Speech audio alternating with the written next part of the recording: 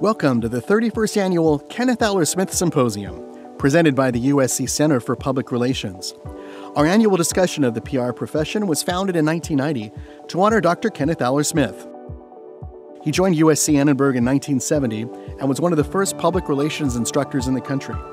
Dr. Smith created USC's international curricula in journalism broadcasting, public relations, and advertising, started the master's degree program in public relations in 1976, and founded the nation's first degreed sports information program. He was a national president of PRSA and helped start the Public Relations Student Society of America. Dr. Smith was loved by his students, who established this event that Trojan alums simply know as KOS. It's an evening for leaders in the field to share their insights on the PR profession.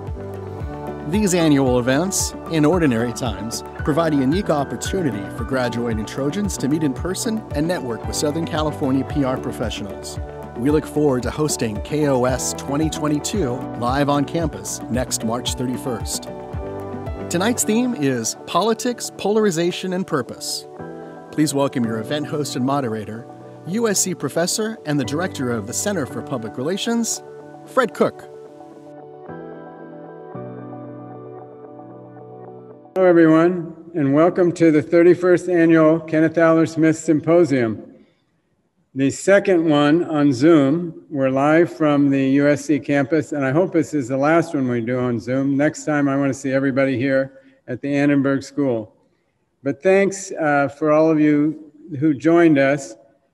Despite the pandemic, we have a record number of attendees for what I believe will be a really interesting evening.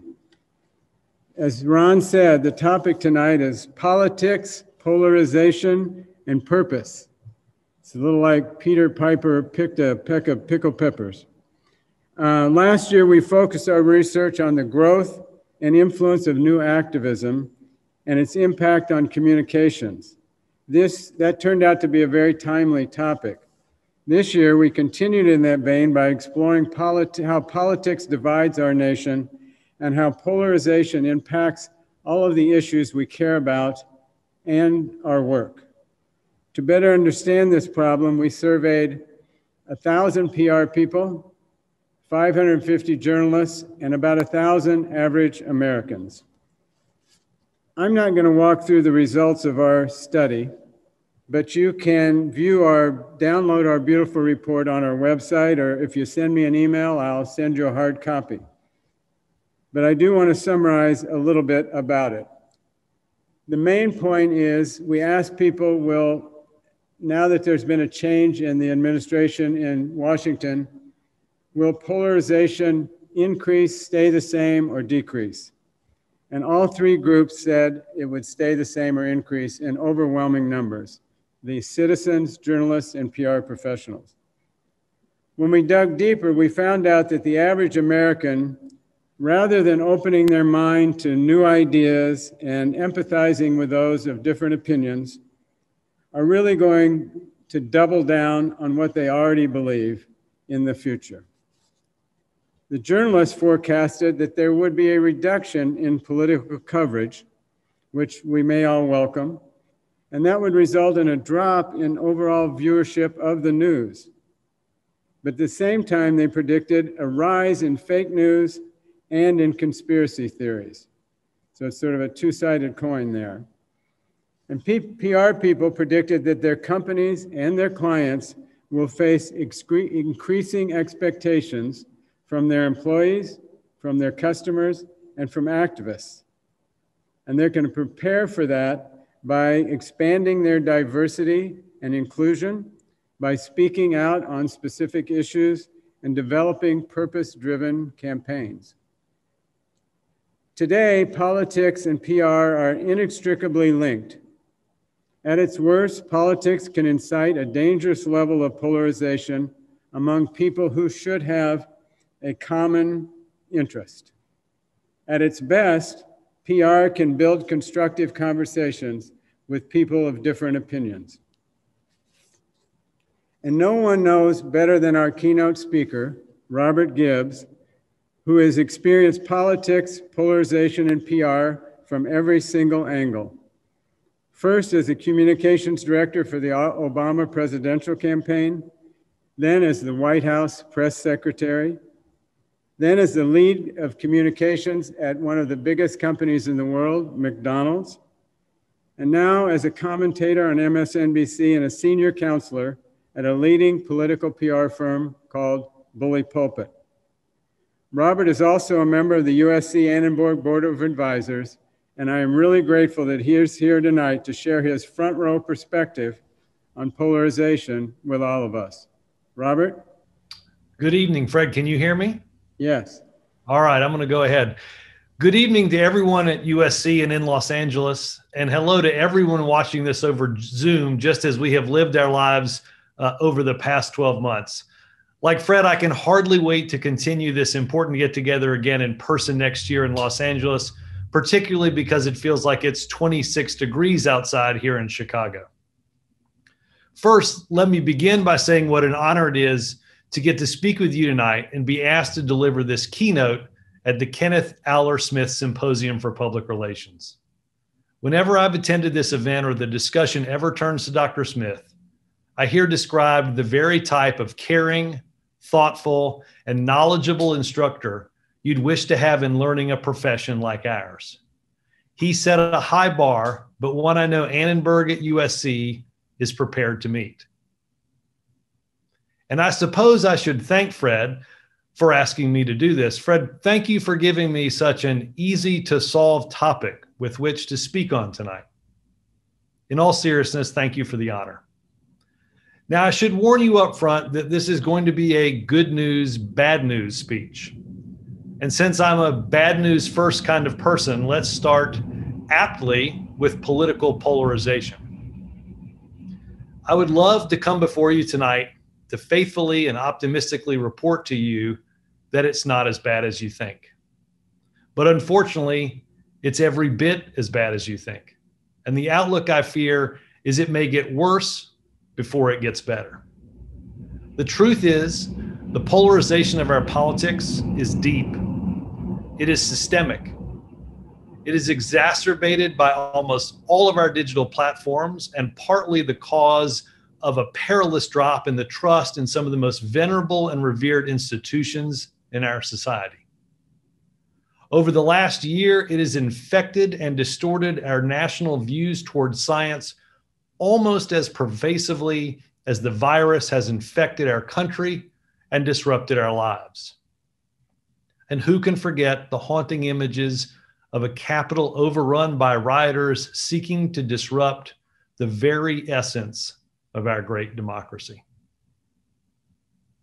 Now, it would be easy to tell you this is all the result of the whirlwind of the last 4 years. But this time of crisis extends far longer than the term or personality of just one president. This problem has been with us for a while. Let's look at the makeup of Congress, particularly the House of Representatives, where fewer and fewer races are even competitive, and districts are dominated by margins far in excess of the close elections we tend to see nationally. In 1992, there were 103 members of the House elected from what 538.com called swing districts, those in which the margin in the presidential race was within 5 percentage points of the national result. By 2012, that number dwindled to just 35 such congressional districts, or barely a third of the total 20 years ago.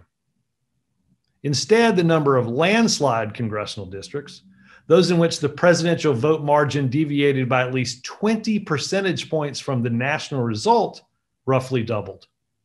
In 1992, there were 123 such districts, 65 of them strongly Democratic and 58 strongly Republican. In 2012, there were 242 of them. 117 favored Democrats and 125 Republicans.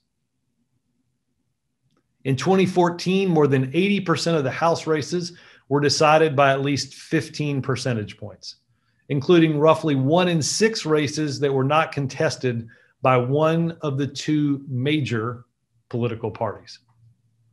Of the 435 seats up for election in 2016, Just 25 were considered pure toss-up races by the gold standard Cook Political Report.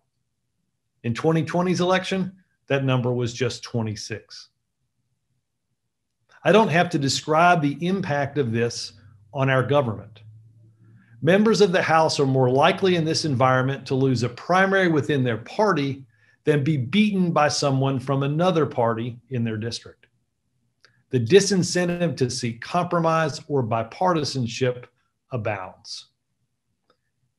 But it's more dire than that, honestly. While some level of political gerrymandering might explain changes in the voting in House districts, the story at a national level is just as disconcerting. 2020 saw a number of records in voting patterns at a national level around polarization. There have now been 9 presidential races in a row without either party experiencing a national landslide, meaning the national popular vote margin was at least 10%. The previous record, set during another period of deep polarization from 1876 to 1900, was 7 presidential elections. We've also now had 7 presidential elections in a row where fewer than a quarter of the states changed parties. The previous record was just 3 presidential elections. And in 11 of the last 15 elections, presidential and midterm, at least one of either the House, the Senate, or White House has changed party hands.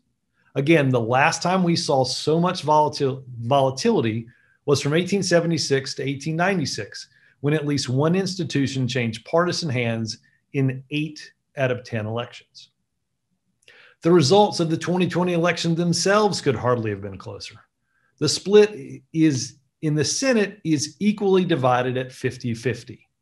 The House is separated by just a few votes, and had 43,000 votes been cast differently out of 155.5 million from November, the presidential election would have turned out differently. So even while government is controlled by just one party, it's by the narrowest of margins. Ticket splitting is down. Fewer congressional districts elect one party to Congress and a different one to the White House.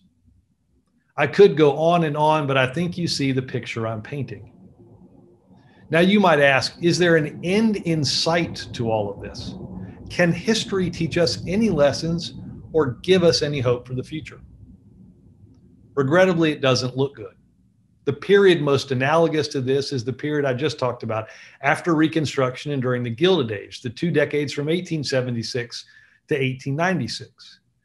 And while our length of polarization might suggest a realignment could be coming, nothing appears on the horizon as it did as we approach the turn of the 20th century. In fact, we are more likely than ever to have one party win the popular vote and lose the Electoral College. It's happened 4 times in our nation's history. Twice it's happened in just the last 6 presidential elections. I wish I could give you better hope on this front, but with a straight face, I simply can't. And real reforms seem hard to contemplate in such a polarized Congress.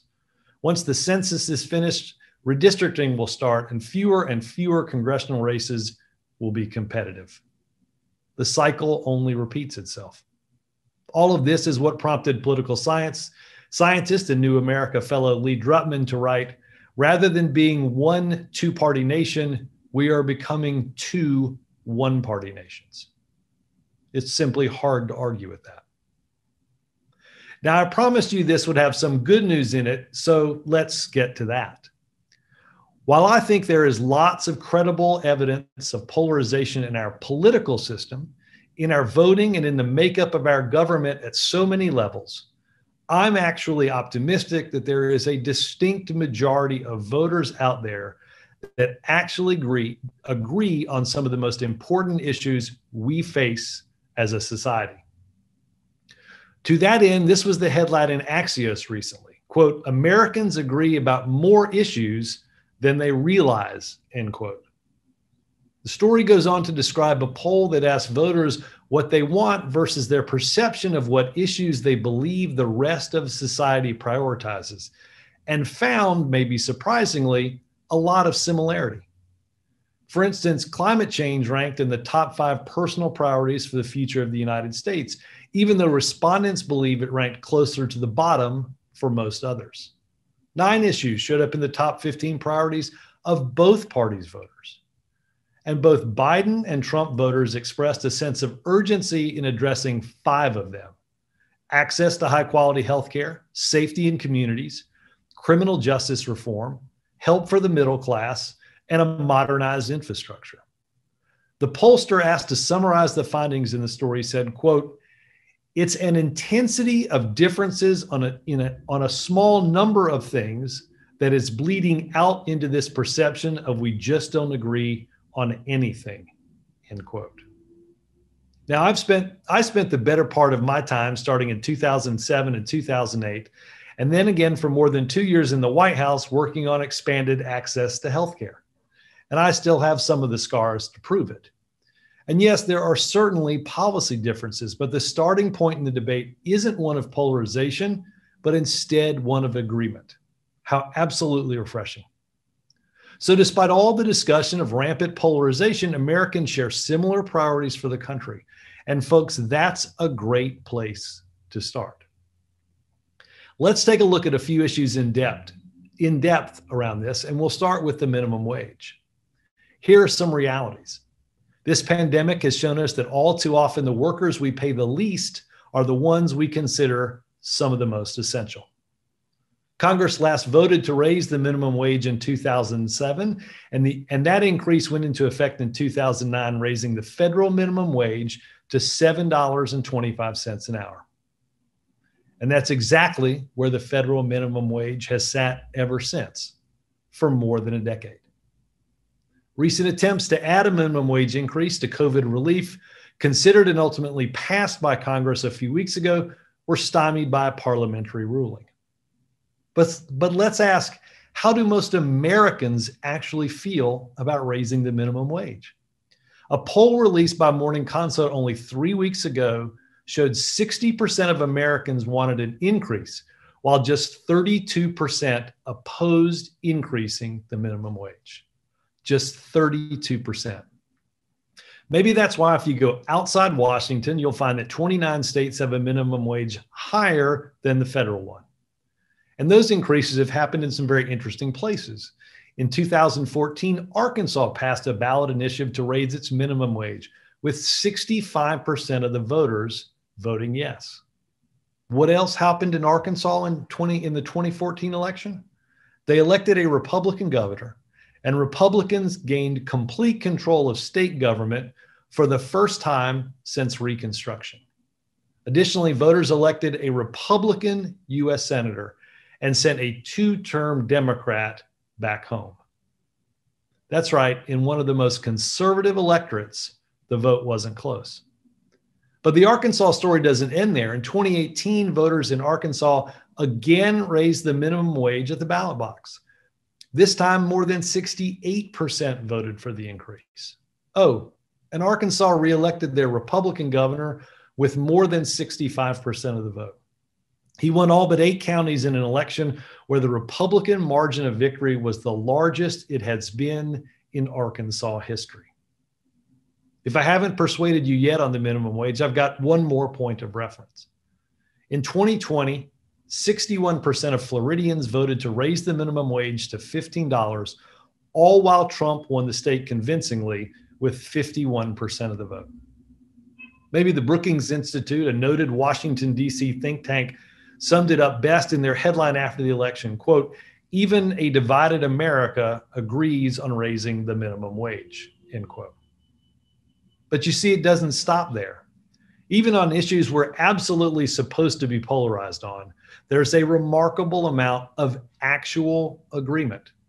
Let's take guns. It seems like every few weeks we hear about another terrible and tragic mass shooting. Sometimes it's been, as it has been lately, those stories seem to be heard every few days. And despite the increase in shootings, it's been almost 3 decades since Congress enacted measures to ban assault weapons or institute a waiting period on handgun purchases. And if you listen to the debates in Washington, it's hard to be optimistic. Frankly, it's normal to be downright cynical. except for one big thing. Right now, 84% of Americans support a universal background check on all gun purchases. The percentage that opposes that idea is just 11%. Let me repeat that, just 11%. Immigration is very much in the news these days. And frankly, it's probably the issue with the most intensity and the most polarization. But despite all of that, when asked at the beginning of February, 69% supported an earned pathway to citizenship for undocumented immigrants who can pass a background check and pay taxes. That includes 51% of Republicans. Fully 72% supported passing the DREAM Act, giving those who were brought to America as children the ability to earn citizenship, including 55% of Republicans. Just 24% of Americans opposed each idea. For a little more than 2 decades, partly as a result of an extraordinarily close presidential election in 2000, we have lived with the pervasive idea that we're an almost evenly divided country, a 50-50 nation. And as I've talked about before, we've seen extensive polarization in our political elections. We are dealing even today with the closest margins in Washington. But all the while, Americans had more in common than we were ever led to believe, exacerbated because gerrymandering and deeply partisan voting habits have kept many of our elections close. But under the surface, there's a different story altogether. We've seen some remarkable attitudinal change during this time of intense hyper-polarization. Marijuana legalization is now supported by 68% of Americans, up from just 44%. Today, 76% perceive racial discrimination as a major problem, up from just 51%. But in my opinion, no issue has seen a bigger change than our attitudes toward gays and lesbians, and particularly the issue of gay marriage. In 2004, and partly in response to what was happening with gay marriage in Massachusetts and San Francisco, no fewer than 11 states, Arkansas, Georgia, Kentucky, Michigan, Mississippi, Montana, North Dakota, Oklahoma, Ohio, Oregon, and Utah all explicitly banned gay marriage at the ballot box that November. More than 20 million voted on these initiatives, and cumulatively, they passed by a 2-to-1 margin. The lowest percentage of any state that night to ban gay marriage was 57% in Oregon. Supporters of the ban felt momentum and talked next of an amendment to the U.S. Constitution. So what happened? Well, as we know, over the course of a little more than a decade, the issue became settled law. In 2015, the Supreme Court made gay marriage legal in the United States. Now, that, of course, didn't just happen overnight or without the concerted efforts of an awful lot of people and a focused campaign to bring about real change. Through a long push by everyone from impassioned activists and everyday family members alike, that perceived 2004 momentum was challenged head on. And while no single thing changed perceptions, I want to call out one catalyst for change that gave this issue an important push forward and use it to challenge all of us going forward tonight. And that was the involvement of corporate America. In 2011, 4 years before the Supreme Court would make its landmark ruling, 70 businesses and professional organizations signed a brief asking the U.S. Court of Appeals in Massachusetts to overturn the 1996 Defense of Marriage Act, barring the federal government from recognizing gay marriages. By the time the legal fight around the 2004 Ohio ban made it to the U.S. Supreme Court in 2015, 379 companies signaled their support for marriage equality. And to be fair, long before that brief was ever authored, companies throughout America offered health care and benefits to same-sex couples. Today, the once dominant political issue of gay marriage has vanished from our debates, though the fight for equal rights in the LGBTQ community clearly remains. While many of our news diets include pretty obsessive coverage of our national politics and the goings-on of Congress, their inner workings simply are not what actually impacts how most of us live our daily lives. Far more of us are attuned to how our employers view the world and how that impacts our daily lives. And for corporate America, issues like equal rights, climate change, immigration reform, and others have mostly been agreed upon. Even ideas like Black Lives Matter, opposed by more than who supported it just 4 years ago, is now universally echoed by businesses across America. A colleague of mine, Danny Franklin at BPI, and someone who spent decades in survey research, calls this transformation of public opinion on important economic, cultural, and social issues the new modern mainstream. When corporate America orients itself, it doesn't do so based on our fraught and polarized politics, or even the beliefs of the middle of the country. It aims squarely for the middle of the mainstream, this new modern mainstream. It's the very reason so many companies acknowledged those same-sex couples long before the Supreme Court ever did. So where does this all leave us today? Many companies felt external pressure from stakeholders and activists to get more involved just 4 years ago on issues such as climate change, when progress on what looked to be coming to a standstill. Thousands put their business operations through the rigor of creating a verifiable science-based greenhouse gas emissions reductions target. Last summer, activists were joined by the call of employees in reaction to the horrific murder of George Floyd to create a groundswell that pushed corporate America to embrace the quest for greater diversity and equal opportunity, and to tackle more loudly the specter of racial discrimination. And all of this has been surrounded by the ever-increasing cadence of investors pushing for a greater leap into environmental, social, and governance issues through ESG evaluations. In researching topics for this speech, I came across readings about the historical legal threshold for setting up a corporation. Today, a division, usually within each state's Secretary of State's office, grants, through the filing of some rather simple paperwork, the designation of an entity to be a corporation. But long ago, it was a bigger political body that granted the charter of a corporation, and then did so only after the corporation declared their public good and the benefits this new corporation would bring to society. Think about that. In the beginning, the idea of CSR, or corporate social responsibility, was in fact a redundant phrase. It wasn't simply something enlightened brands did. Enunciating the stated and specific public good is a practice we should strive for once again. Our challenge must be to take the ideas involved in so-called stakeholder capitalism and make it actually mean something more than a phrase used every few years in a paid campaign's newspaper ad, or spoken of on an investor day to answer or rebuff a potential critic. Our intractable politics have brought this on, and now companies, which have an enormous place in our society and in our lives, must act. These challenges aren't going away.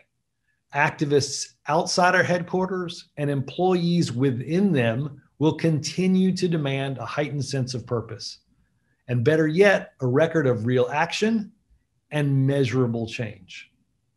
This cycle will only accelerate and demand even more.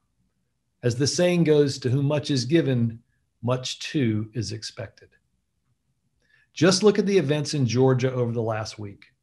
Legislative action to restrict voting rights have now caused Delta and Coke to speak out in ways they hadn't before the laws passed.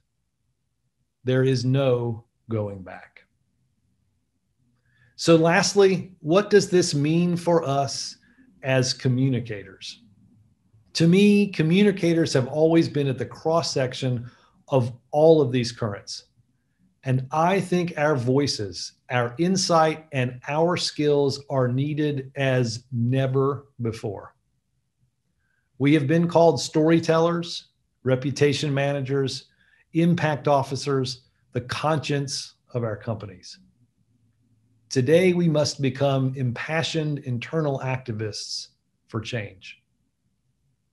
Now, I know often activism is seen skeptically inside business. It conjures up images of protesters in the parking lot with signs and loudspeakers, or those who seek new strategic plans or leadership changes with boardroom takeovers. But it doesn't have to be scary or anxiety-inducing, at least not with our steady leadership. For us, it must mean the wisdom to lead in an increasingly volatile world that will demand a greater voice, a greater role, and deeper change for and from corporations.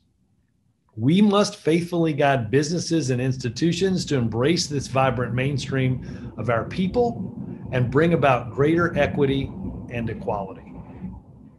We must challenge our colleagues to do more and to embrace the evolving world around us. We must declare the public good and chart the path forward to a better way and a better place. For me, I think those of us tasked with helping the public better understand our actions are uniquely positioned right now to explain the actions the public most expects our institutions to take. It is, after all, what we are here to do. Thank you.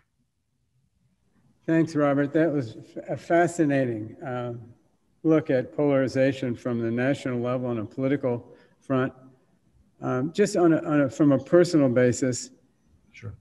There was polarization during the Obama administration, for sure. There was divisiveness, but does it feel different to you now than it did then, or is it the same?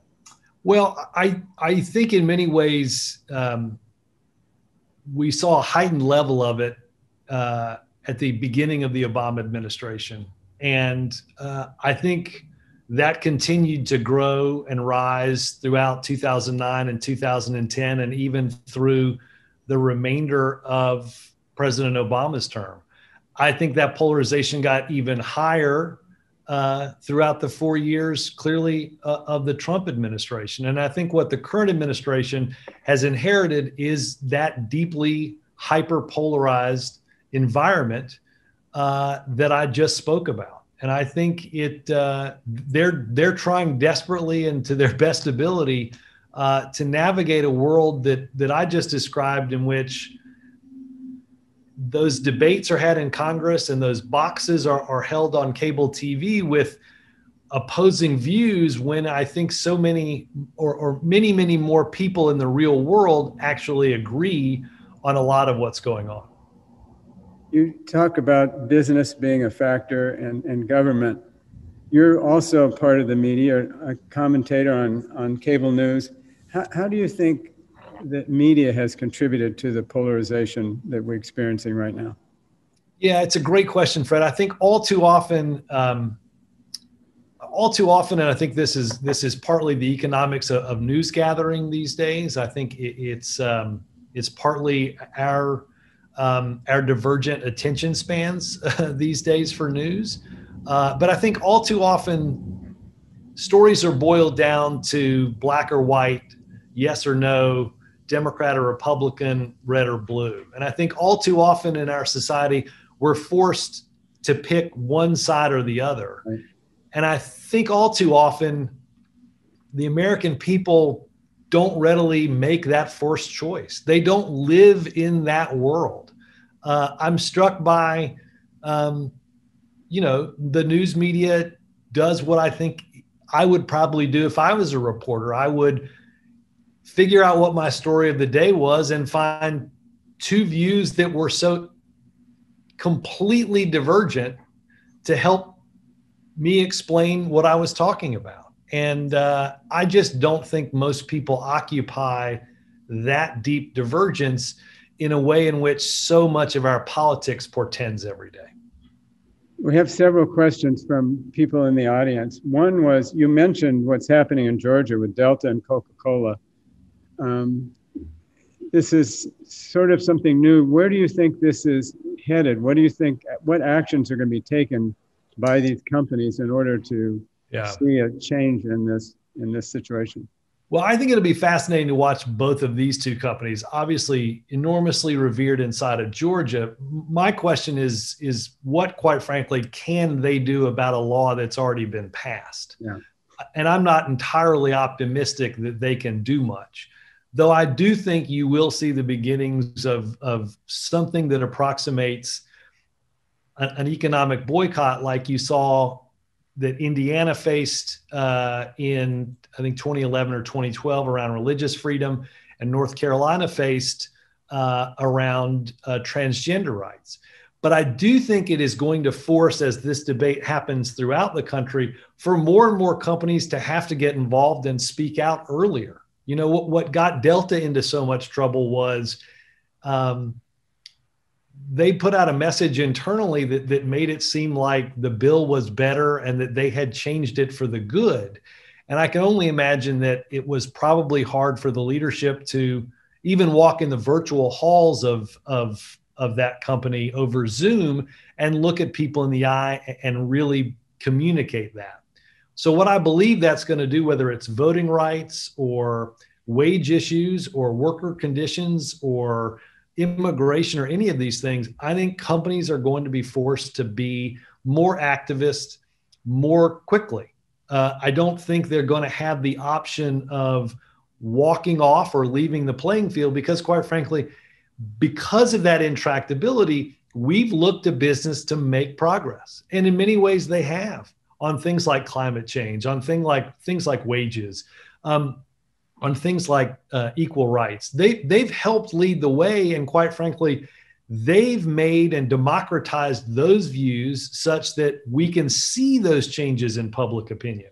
Because there's Congress and those opinions are fairly hardened, but it's really, quite frankly, the rest of America that is looking for the types of leadership and leaders to draw us toward where a majority of us already are.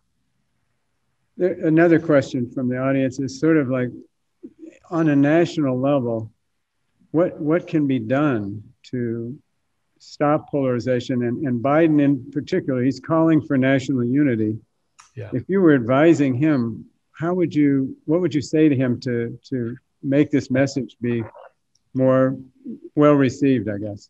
Well, look, I think in some ways, he has both. He has, obviously, COVID is an enormous curse, but I think he has the ability with his leadership around the pandemic to break through a lot of the polarization that we saw over the past year. I mean, who would have thought in the middle of a worldwide virus that taking public health steps like wearing a mask would somehow become such a polarizing political issue? Yeah. And so I think if he leads us around economic issues and around the pandemic issues and the vaccine rollout, I think if he can make progress on things like that, that gives people, I think, a renewed faith in the ability of government and the ability of the president to lead. Now,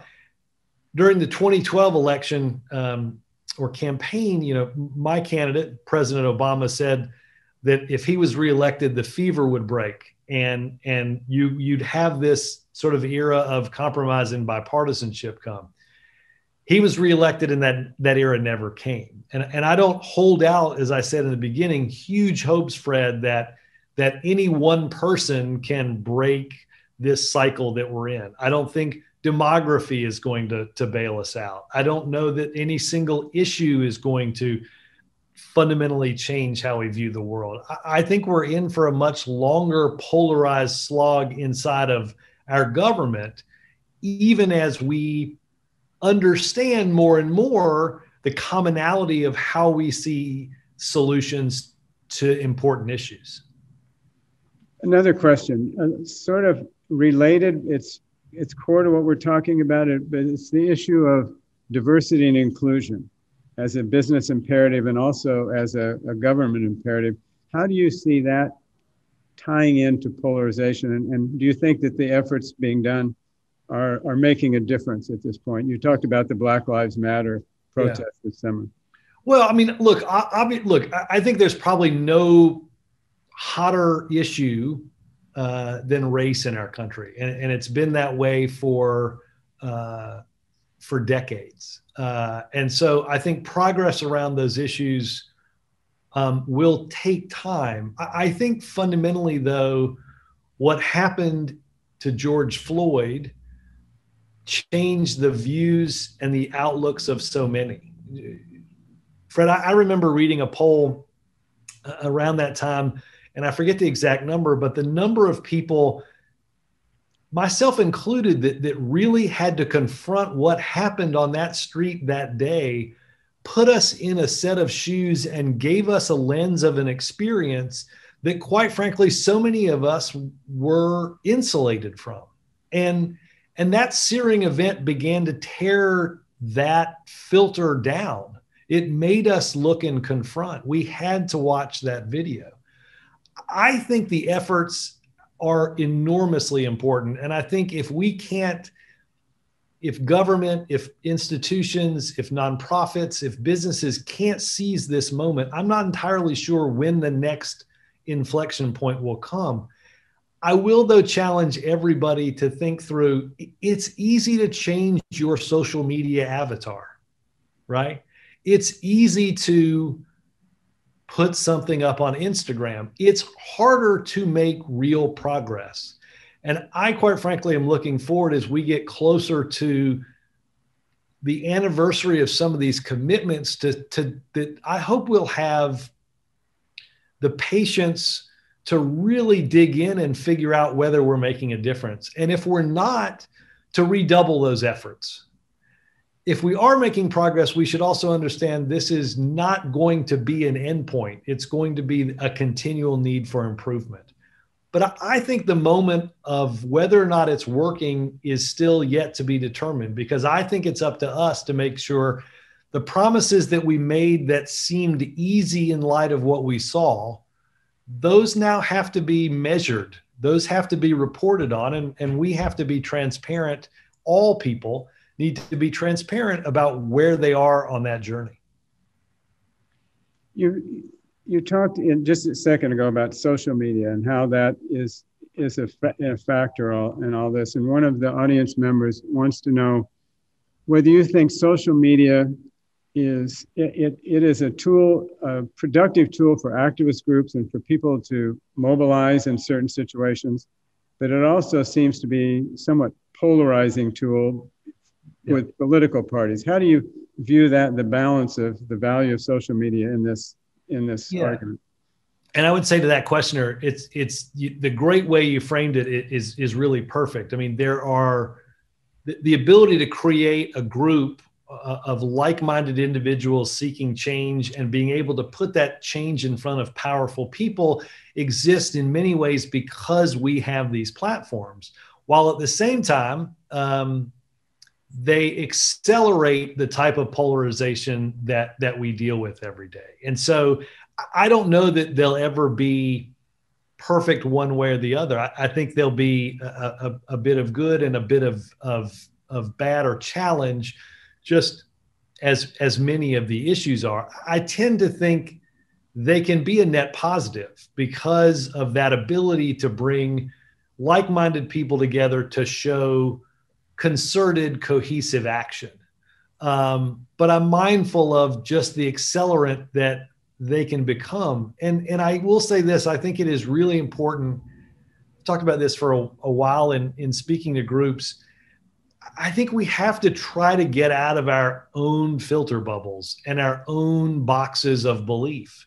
If you order a book on Amazon, Fred, their algorithm will tell you, if you like this book, you'll like these books. Yeah. And I fear that for the last 15 or 20 years, our politics has become just like that algorithm, right? If you like this conservative host, you'll like these conservative hosts, and you'll like this conservative line, just as you might on the left. And I think we've got to figure out ways to try to have real conversations of commonality and get out of just having these discussions with people that already believe what we believe or share all of the experiences that we've ever shared. If we don't do that, then it's really hard to live and understand the experience as best we can for something like what happened in Minneapolis last year. That's a really good point. Robert, I want to ask you one last question. Sure.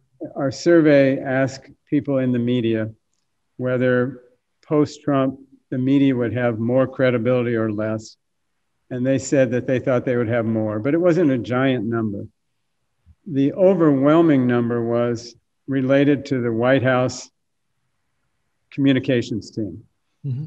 Would they have more credibility? And it was like the number was off the charts, and the number of people thought that the White House communications team would have more credibility than they have in the past.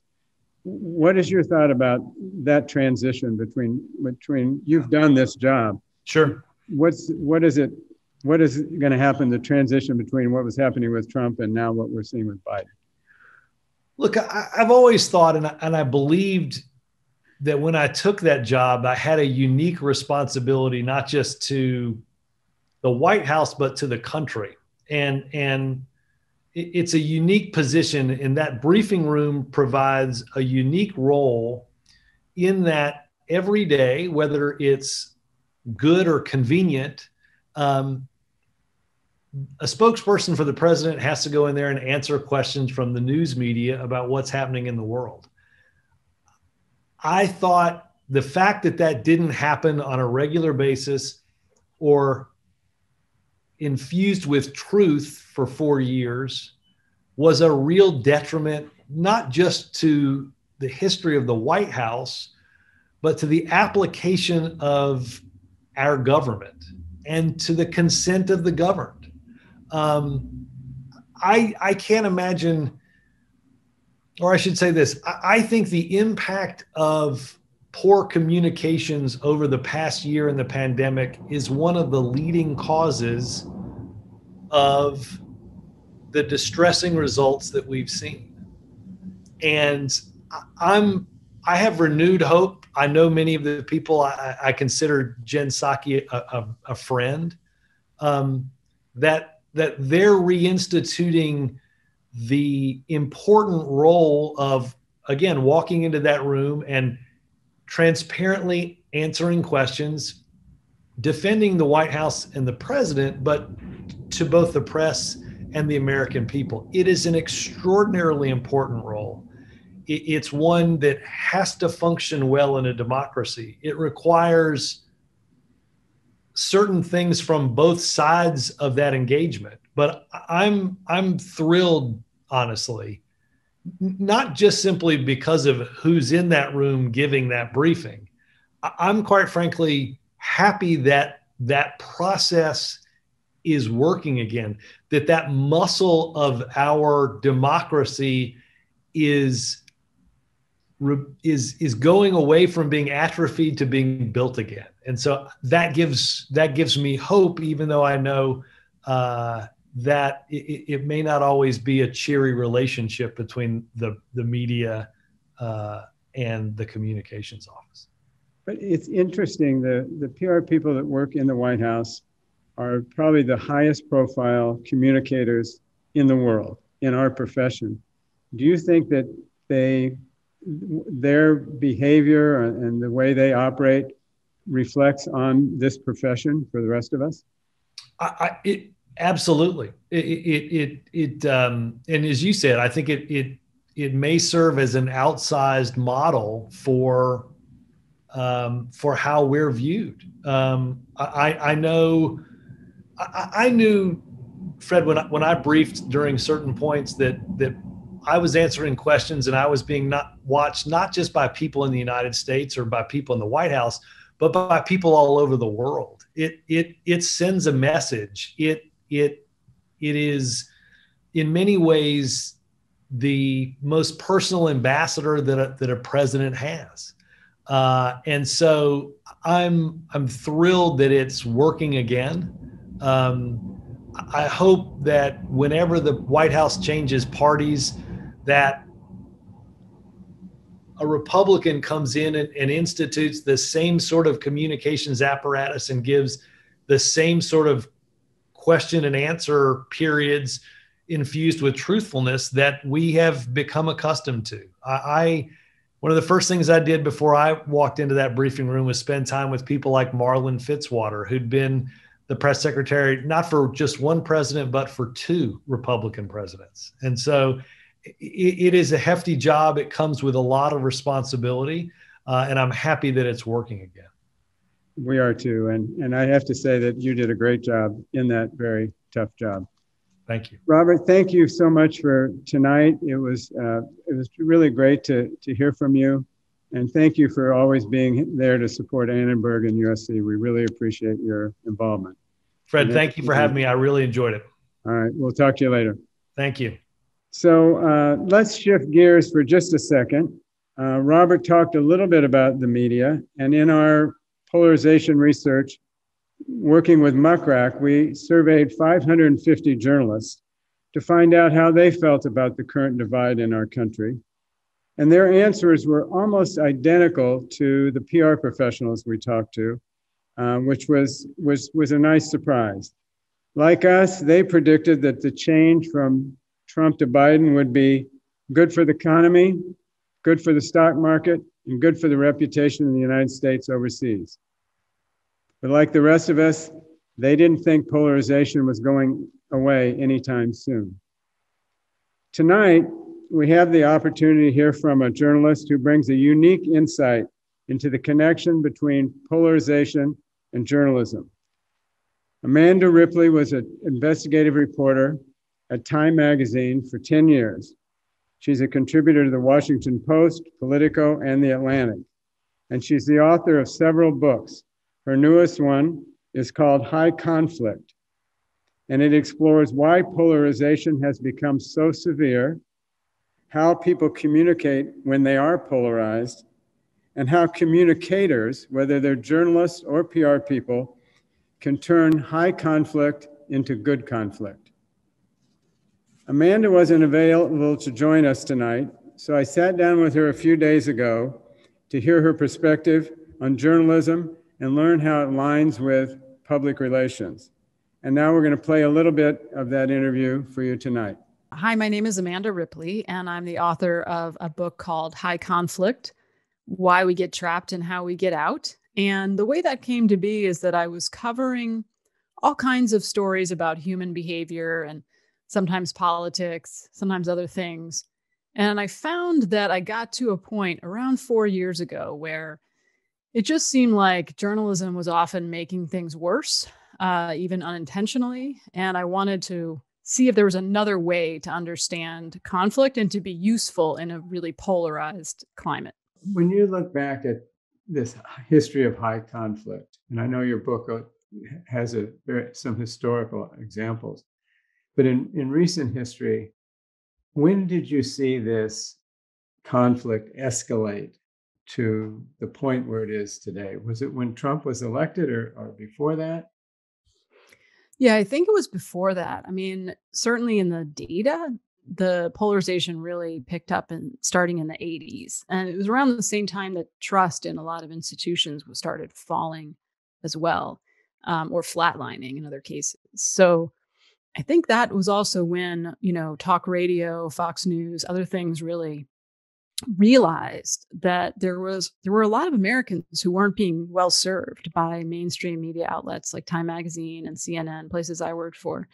And their values and their concerns weren't reflected. So there was an opening there. And there was an opening to do some good journalism, right? That was like really important and meaningful to many millions of Americans. And some of that happened on Fox. But also what happened is that they realized you could really appeal to a niche audience through fear and anger-based coverage, grievances that would give you a huge competitive advantage in a crowded marketplace. And then other places have realized that as well. And so I kind of trace it back a little further. One of the things that you do now in your career and in your book is you advise journalists on how to tell stories or write stories or conduct interviews in a way that won't contribute to polarization.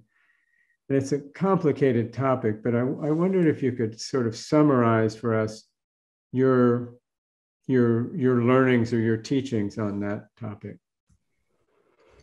Yeah, I mean, when I went off to try to figure this out, one of the things I learned is that, you know, the brain behaves differently in high conflict. So doing traditional storytelling doesn't work when you're talking about a very controversial issue. So the kind of catchphrase I ended up using was to complicate the narrative, right? We know that complexity, if it's accurate, can revive curiosity even when people are divided on the topic. So the question becomes, what is the narrative? And that depends on the audience, right? And the subject. But you got to figure out what is the narrative you're trying to complicate. And it has to be true, you know, like if there's a narrative that, you know, if you're talking about vaccines, right? And the narrative that is on the many people's minds on the left, I think it's fair to say, is that people who are resisting the vaccine don't believe in science and are like, you know, ignorant Trump supporters. So then the first step is to ask, first of all, listen to the people on the left. Is that actually the narrative? Then the next step is to investigate that. Like, is that actually true? You know, with like true curiosity.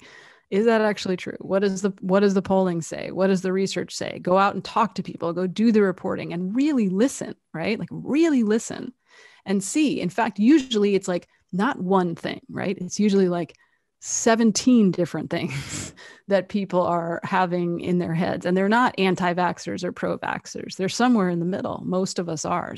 So there was a nice piece in the Washington Post earlier this week last week maybe, by Dan Diamond about Frank Luntz had done a focus group on people who were resisting the vaccine on the right. And he went in thinking that if he could just get Trump and people they trusted from politics to do a public service announcement in favor of the vaccine, that would be like the golden ticket. And what people told him was they didn't want any politician to tell them what to do with a vaccine. You know, they wanted to understand the science better. They were very interested in the number of people who had done the clinical trials because it's such a large number. And this is my favorite part, they said they wanted officials, politicians, and scientists to acknowledge that there are some things they don't know. It's not zero risk, right? Almost nothing is zero risk. And just acknowledge it. And that's just what that is showing that you've heard them, right? That you've heard someone and you're not just shutting them down and treating them like idiots. So to me, that was a valuable story that complicated my own narrative about what is really going on without collapsing into simplicity. It's interesting. In our survey, we asked journalists, PR people, and then just average citizens whether they thought that, given that we have a new administration, whether polarization will stay the same, decrease, or increase. Most of them thought it would stay the same or increase. And I wonder what your feeling was about that. Yeah, I saw that. Made me a little sad because it's a little bit, but I don't think they're wrong, right? I mean, but you would hope that we would think, oh, eventually, Americans are usually pretty optimistic to a fault, maybe. And so you would hope that they would have maybe thought, oh, things will get better, you know, after the pandemic ends. And, but I think that's probably right. I think that unfortunately, at this level of conflict, the conflict itself is kind of in control in a way. So it's very hard to disrupt it by doing the same things. Usually in this level of conflict, which I call high conflict, everything you do to make the conflict go away makes it worse. So it's a little bit of a negative feedback loop. It can be interrupted, but you have to do things differently. So yeah, so I guess I was interested to see that, and I think it's probably right, but it doesn't have to be that way. It could change.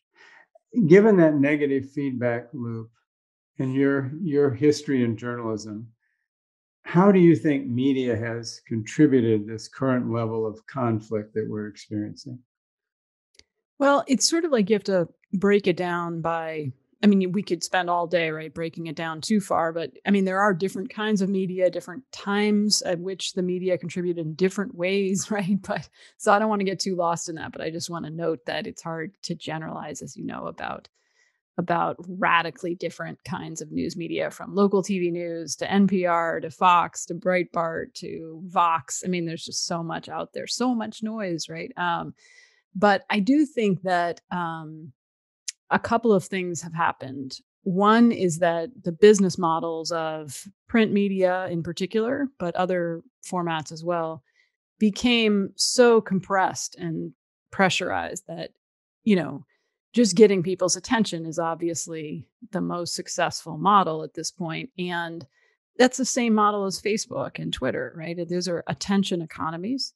And when you have that kind of model, it's easy to resort to the sort of lowest common denominator. And so for the news media, often that is fear, anger, those kinds of negative stories that drive a lot of attention, but don't necessarily take a lot of work, right? So we saw this. This is how Trump was just masterful, right, at using the media, because every day he'd just say something and then there'd be 2,000 stories. And so that is a very easy story to do, but not one that necessarily illuminates anything, and definitely fuels the cycle of conflict. And now at this stage, we're at a point where the conflict is so magnetic that it's very hard for anyone to resist, right? So increasingly, I think many journalists are part of the conflict because they are human, right? So they too are incredibly frustrated or frightened or stressed out about the political problems they see. And it's impossible to separate that from the work that you do. I think there are lots of good journalists doing good work with integrity, but I think it's getting harder and harder to see the whole picture. And that's how high conflict works, narrows your vision. In your book, you have some interesting terminology that I had never heard before. It's fascinating. And one was conflict entrepreneurs. And can you tell us what a conflict entrepreneur is? And then, are there conflict entrepreneurs in the media?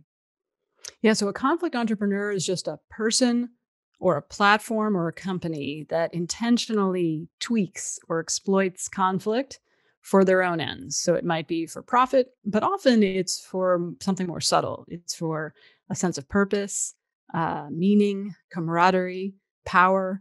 All of those things incentivize conflict entrepreneurs. And we have designed a lot of institutions to really reward conflict entrepreneurship, right? Like social media, but also politics and other things. Going back to some of the point counterpoint crossfire talk shows that we've had. So right now there is a big market for conflict entrepreneurs, and I don't think it will always be that way, but that's where we are right now. And certainly, yes, people in the news media and various companies have acted as conflict entrepreneurs, sometimes on purpose and sometimes by accident. Twitter is a great example. How do you think, we talked about media, how has social media contributed to the level of conflict and polarization we're currently experiencing?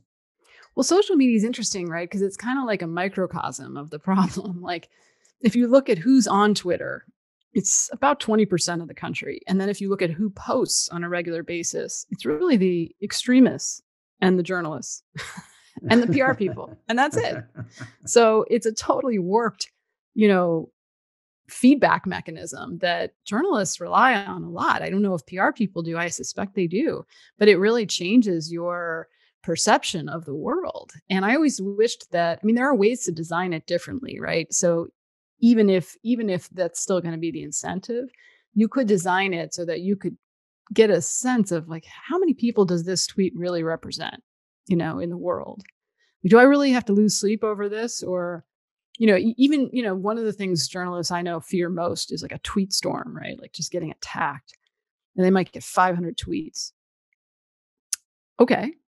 Is that a meaningful number?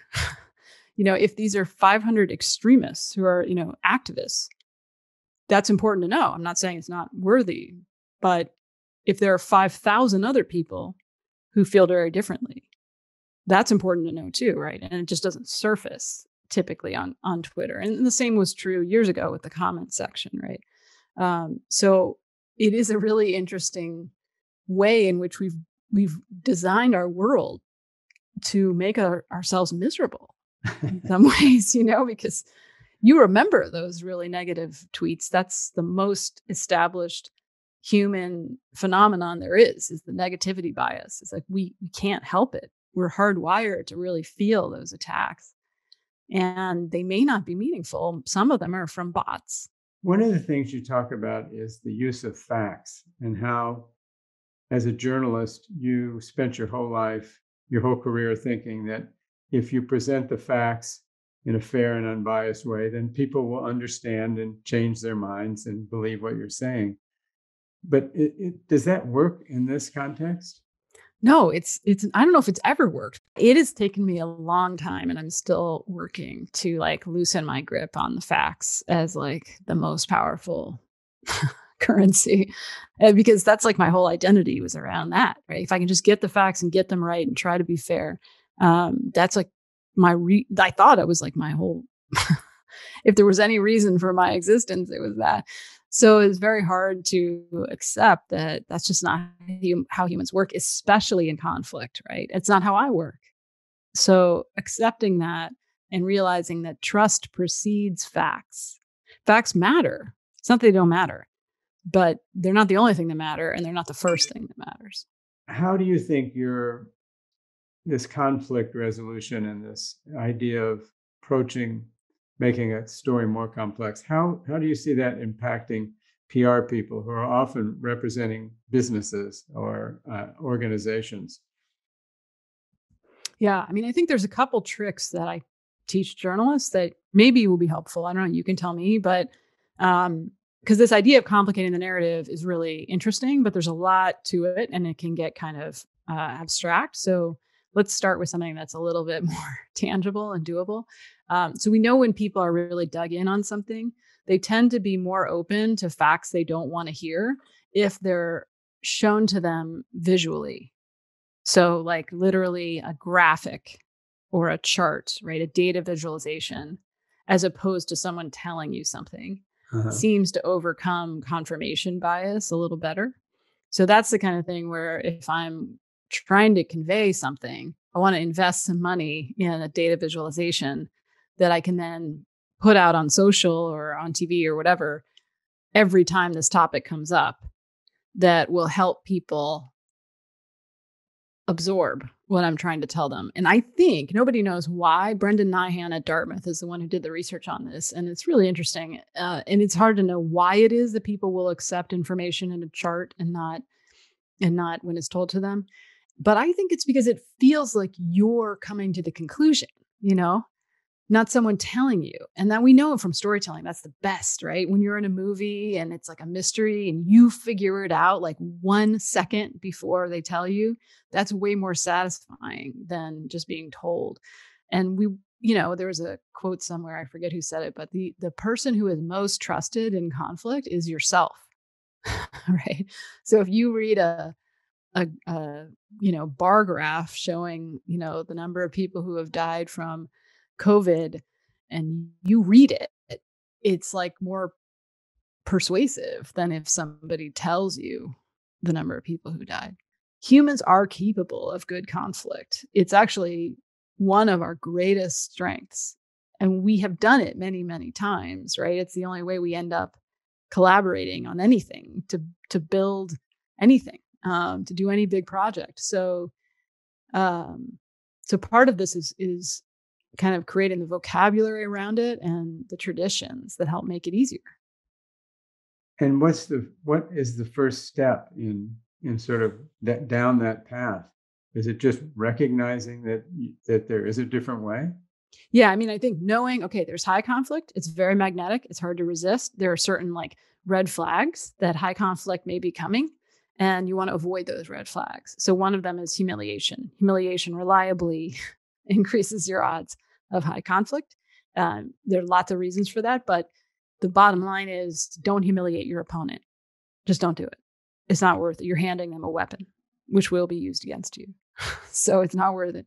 And then there are other examples of things that reliably lead to high conflict. But one is that there are two binary groups or choices, like yes, no, good, bad, Democrat, Republican. Don't have two groups. Okay. Whatever you do. If you want to like figure out whether your church should do interfaith marriage, don't put it up for a yes, no vote. Don't do that. But that's just feeds into our worst conflict instincts for lots of reasons. But there are certain things you want to just kind of keep an eye out for and avoid. And then there are certain things that we know can help cultivate good conflict, right?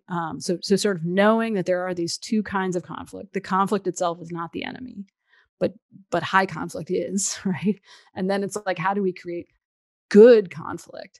And one way to do that is through complexity, to revive curiosity, to ask different questions and ask them often, to really try to get very different approach to listening, and make it systematic across an organization. So there's lots there, but like there are things that you can do that make good conflict more likely. Can you get to a point where you can disagree with somebody but still maintain a relationship with them? Why does that have to be part of that? Right. In high conflict, it's very hard to do that. But I've now seen enough people make that shift from high conflict to good conflict that I'm 100% convinced that it can be done. And it is actually a much better feeling. Like witnessing and experiencing good conflict is like, it's like you are the person you want to be. It's a much better feeling than being in high conflict, because you're able to do two things at once. Like it's like a juggling act. Like you're able to stand your ground, express your points of view, say hard things, and still be curious about the other person and still retain some baseline level of dignity and decency. It's the analogy would be like, if there's a William Ury is a negotiator, has worked all over the world. And he has this quote where he says, you can't win the marriage, right? Like if you're in a fight with your partner, there's certain lines you don't want to cross if you want to stay married, right? If you want to stay in good conflict, because you have kids together, right? Like you can't annihilate this person, right? And the same is true in politics. Like there's a way to do this that is healthy. And there's been a bunch of research on couples that do this, by the way, where conflict for them still happens, but it doesn't degrade the relationship. So that's, I think, proof that it can be done. I've seen it done. And we have to sort of work on creating more institutions and norms to help make it easier. When you think about the future, which emoji do you think describes the way that you feel about where things are headed? Definitely this one. The prayer. Definitely the prayer emoji. So you're praying that polarization and conflict will be reduced. Yeah, I mean, my biggest fear for a year, at least, maybe more, has been once you have political violence, it's very hard to unwind, because then there's revenge, and then there's like, it just goes on and on and on. It's just like gang violence. There's no difference. And so, we have had political violence. You usually see it increase before and after an election. We have had that. Obviously, January 6th was an example. My fear is that we're not done. But I hope I'm wrong about that. Certainly Biden has turned down the volume on some of the most inflammatory rhetoric, and that rhetoric really matters. So what I hope for when I do the prayer emoji in my head is like, I hope for most Americans to speak up. Like, the exhausted majority of Americans who are tired of the sort of extremism in the media, of the, fear mongering that they see, of the nasty rhetoric on social media. It is time for the rest of us to speak up, because normally what happens is we flee the scene and the extremists take over, right? And unfortunately, they're under the thrall of high conflict right now. And it's very hard for them to see what's happening. But in high conflict, I promise you this, I've seen it in every case I've studied. you eventually mimic the behavior of your adversary. You eventually do the very thing that you are most afraid of happening and the reason you entered the conflict. So it is a diabolical game to play. And so it's up to the rest of us, the people just outside of some of that heat, to help everyone else out and to speak up and to try to call for decency and for peace. And we know that actually matters. Like in research, if you call on Twitter for no violence under any circumstances, people actually hear that. People in your network hear that. And so it matters. I hope you enjoyed listening to Amanda as much as I did. My favorite line is, "We've designed our world to make ourselves miserable." I'm going to remember that forever. She gave us some tips, or gives journalists some tips about what to do to reduce conflict and reduce polarization. And we do the same thing in our report. And I'm going to share a couple of those with you right now, if we can see them on the screen. Thanks, Jim. The first is choose language that includes everybody. In this age of micro-targeting, we're always looking for a single little group. Try to find language that means something to everybody. And you can do that by having more diverse voices in the room when you're thinking of new campaigns. Communicate with purpose. As Robert said, there's a role for companies to play and businesses to play, and not just tackling the issues they're comfortable with, but ones that are very polarizing, but where they can really make a difference. And as Amanda said, listen carefully and speak respectfully to people who disagree with you. It's more important to have a relationship with them than it is to win an argument. And you also have to, as she mentioned, be careful with the facts. We have to exercise a healthy skepticism about the information that we receive and the information that we're sending out. And remember that facts aren't the only thing, that a story can be much more powerful when it is about the people that mean something. And finally, we have to collaborate with one another. It's the only way we're going to build any consensus, is by working with people that we may not like or normally work with. But that's what the future is all about. And to accomplish these things, communicators are going to need to navigate a very complex, polarized world. And to help them do that, at USC, we're developing a new tool in conjunction with Golan and Signal Labs to help track the level of national divisiveness in a scientific matter and map it across all these different controversial issues that we're facing as a country. We call this the Polarization Index. And I have two members of the two groups we're working with to tell us about that. Kate Rassi from Signal Labs is here, and she's been working for months on this project. And Johnny Bentwood, who's the head of global data and analytics at Golan, who's brought a lot of the thinking to the table. And I'm going to ask them a couple of questions about the Polarization Index to give you an idea of what's in store. So if they can join me, that would be great. Hi, Kate. Hi, Fred. I saw Johnny earlier pop up. I know he's here somewhere. Johnny, there he is. Johnny, what time is it where you are, Johnny? It's 2:20, so good morning to everybody. Good morning, Johnny. Let's just start real simple. Johnny, what does the Polarization Index do?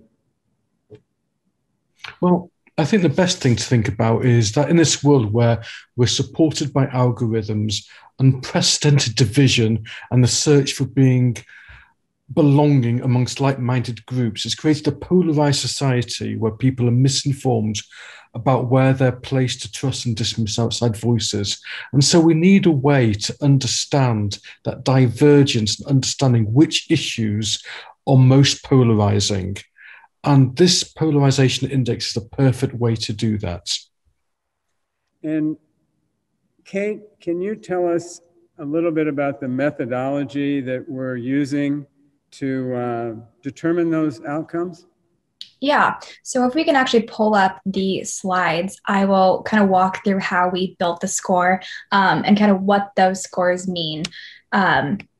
So at a first glance, so based on some of the topics that were the most polarizing issues within USC's study is kind of what guided us to choose topics for the polarization index. If you go to the next slide, the first step in building the methodology is classifying where our media domains fall on the political bias and reliability spectrum. And I'm sure many of you might have seen some kind of media bias chart in your work before, but for this, we licensed this specific chart and data from Ad Fontes Media, which is a public benefit corporation, and they assign each domain a score of political bias and reliability by rating at least 7 different articles from each source. And those are rated by 3 different analysts with different political leanings to minimize the impact of any one person's bias on the entire score. So we use their definitions to categorize media sources into 7 categories. So along the y-axis, the scale goes from fact reporting at the top all the way down to contains inaccurate or fabricated information. And this breaks our score down into 3 categories: low, medium, and highly reliable sources along both the left and right side of the political spectrum.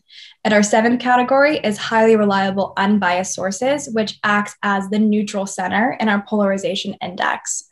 So within the Zignal platform, we built profiles that capture conversation around the topics that we wanted to explore first. And so the second step in the methodology is then looking within each topic and profile, exporting the sum of shares within each category of sources, and examining the change in volume period over period. If you advance to the next slide, we're showing this stacked bar chart that represents the percentage of shares that each category of sources contributes to the total amount of shares across the media landscape. So for example, if you look at the red portion of this chart, the percentage of shares relative to the total market of low reliable right domains nearly tripled in Q1 compared to Q4 within the topic of immigration. And so the next step in the methodology is factoring in the premise that shares from low reliable sources are more polarizing than shares from highly reliable sources or with no bias at all. So we multiply the percentage of shares within each category by a score that reflects that spectrum of reliability. And we then take those weighted scores and sum up the percentages within the left and within the right side of the spectrum. And it's these left and right scores that directly ladder up into an overall polarization score for each topic. If you advance to the next slide, the polarization score itself is then calculated by measuring the distance between the left and right scores. So we can effectively say that this is how far apart engagement is within a specific topic. And so the polarization score is on a scale of 0 to 100, 0 being the most aligned the two sides could be, 100 being the most polarized. So of the 3 topics we've looked at so far, the issue of immigration has grown by 8.1 points this quarter, followed by 2.8 point growth in healthcare and a slight decrease in polarization for the topic of climate change. And so the score itself provides a measure for the discrepancy in engagement between right and left-leaning domains, using the assumption that low reliable sources are more polarizing than shares from highly reliable sources. But this singular score doesn't directly inform us which side is driving the conversation. So we look at this score in conjunction with another that we created. If you advance to the next slide, from the same data flow that we took to create the polarization score, we also created an echo chamber bias score. And this measures the left or right-leaning tone of a topic. So this score is on a spectrum of negative 100 all the way to positive 100. The closer that score is to negative 100, the more the tone is dominated by left-leaning domains. The closer to positive 100, the more the tone is dominated by right-leaning domains. And this score is taking into account the volume and proportion of right, left, and non-biased shares, as well as factors in source reliability within each category of sources. And as you can see in Q1, the immigration conversation grew 23 points towards the right side of the spectrum, which makes sense when we look at the growth in proportionate shares from low and mid-reliable right sources within the topic on that stacked bar chart I presented earlier. Healthcare grew 13.5 points to the left, and there was no change in the tone of climate change, which is to be expected since there was little change in the polarization score as well. And so both the polarization and echo chamber bias scores work together to provide a full picture of polarization within a specific topic. If you advance one more time, we built these profiles to capture all conversation around these topics. So not only do we have the polarization and echo chamber bias score, but we have the potential to explore subtopics within the conversation. So here we have a snapshot straight from the Signal platform of our topic wheel that identifies subtopics within the immigration conversation this quarter as an example. And so we're very excited not only to release the scores themselves, but also having the potential to explore opportunities within our own platform to investigate these topics even further. Kate, can you talk about the numbers in sort of as you're analyzing this, what's the scope of the universe that you're looking at? Yeah, so we're looking at all mentions across all of the platforms that Signal tracks. So Signal ingests data in real time. Our platform analyzes billions of data points each month from sources like Twitter, Reddit, Facebook, news outlets, Sina Weibo, VK. And then we're boiling it down within dashboards to look at conversation about these specific topics. And you talked about 3 topics tonight. How, are you going to be adding other issues to the spectrum of things you're analyzing?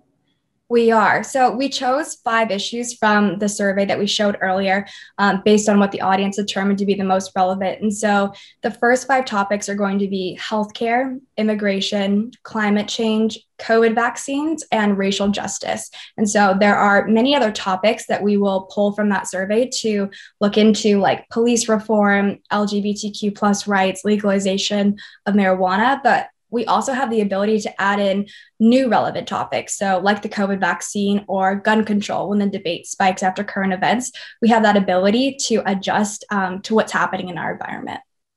Thank you. That was really a great preview. It's a little over my head, but I appreciate everything that you've done to make it understandable. So Johnny, you've been working on this for a long time too. What is the utility for a communications professional to have this sort of information available to them? Well, just as you have the retail price index to understand how much a basket of groceries cost, this polarization index is a barometer on issues that are important to everyone. The further the divergence, the greater the need for adaptive messaging and empathy. It also means we need to come back to this time and time again. It's not a one-time thing, but a much-needed living and breathing study that will help us for years to come. But let's just focus on the implications for companies. Companies will need to filter all communication through a clear sense of their own purpose and values, and will need to be clear about the fact that some of those values may alienate parts of their customer base, even while they appeal to others. Secondly, companies must adapt their messaging to different audiences, not based on demographic or location, but the echo chamber in which their audience participates. And finally, one thing we forecast is that as silence becomes tacit agreement, which is not acceptable, more businesses will be entering the conversations on these topics, and the polarization index will be a useful tool in helping them anticipate what reaction the media and public will have. Businesses are therefore going to engage more and more in controversial issues, and the polarization index will give them the roadmap to help navigate these topics. It will help them to anticipate pushback and what will resonate, what is controversial, and what will draw media attention. As more and more companies venture into this issue space, it will help them manage. Thanks, Johnny. And Kate, one last question. What's the timing for the launch of the polarization index? What do you think that will be? Yeah, so now that we've just wrapped up Q1, our team is working to pull the data from our Signal platform. We are creating the scores for all 5 of those topics that we plan to share in a broader report later in May. Later in May. So more to come. Thank you all very much. We look forward to sharing the polarization index with everybody in just a few weeks. Thanks, Kate. Thanks, Johnny. That wraps up our program. I hope that you found it interesting and stimulating. I really appreciate everybody that participated in this, and especially Ron Antoinette and our team at the Center for Public Relations and all of the people at Annenberg that helped put all this together. thank you very much for all your support. Our report, which contains a lot of the information that you've seen tonight, it's a beautiful document. It's downloadable at our website, which we have shown a number of times. I'm sure you can find it. And we have hard copies if you'd like some for your classroom or for your colleagues. Let us know and we'll send you some. There it is, annenberg.usc.edu/GCR, Global Communications Report. Polarization is a communication problem that impacts every issue our country is facing. It's driven by politics, it's fueled by media, and despite the calls for unity, it doesn't seem to be getting any better. But change is possible if we're willing to communicate with a message of inclusion, spirit of collaboration, and a sense of purpose. And I think that's what our job is as communicators. This is our time, this is our job, and I think that we can all work together to make a real difference in this climate that I don't think anybody enjoys being part of. I would normally end this evening by saying, fight on. But given the topic of this conversation, I don't think fighting is really what we're after. So instead, I'm going to say goodnight and use the same symbol, which has a different meaning, and that's peace. Peace for everybody. Thanks for joining, and we'll see you all soon, hopefully back on campus live. Bye-bye.